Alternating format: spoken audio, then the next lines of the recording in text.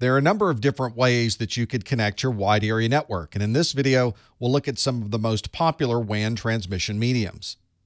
Satellite communication is communication to space. You're sending information to a satellite that is then directing that traffic back down to a ground station. This is obviously going to be slightly more expensive than a traditional terrestrial connection, but you are able to get throughputs of 50 megabits per second down and 3 megabits per second up.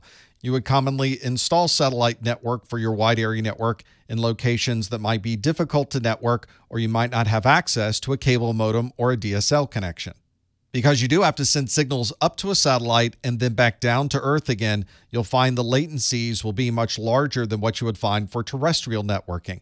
For example, some of the best response times you might see is 250 milliseconds up and 250 milliseconds down, which is a big difference over a connection that might remain here on Earth. This also commonly uses higher frequencies to communicate, usually in the 2 gigahertz range. This is a line-of-sight communication, and it requires that nothing is in the way between you and the satellite. It's common when the rain clouds come in that you get rain fade.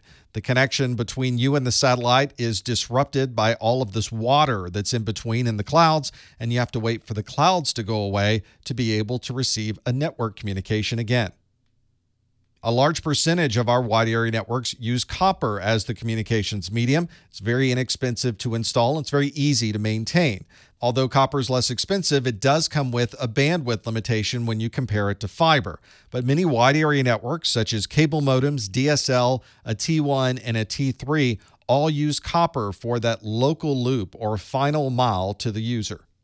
And for most wide area network connections, it's a combination of fiber and copper. It may be copper provided to you as the end user, but there may be fiber communication within the backbone of the network provider.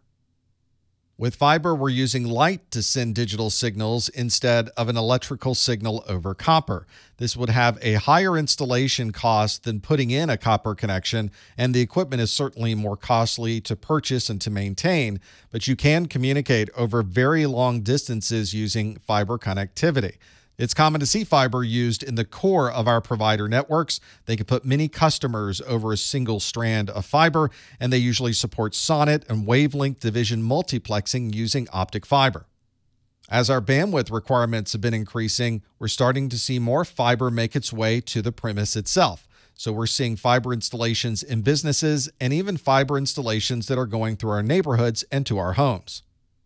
There's also a wide use of wireless wide area networks. This is being used over a mobile provider's network, and we can now have our mobile phone or external hotspot provide wireless connectivity for all the devices that we happen to use every day.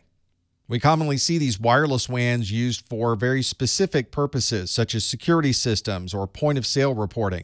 But you also see wireless used for travel or field service operations where you don't have a way to plug in to a physical network connection.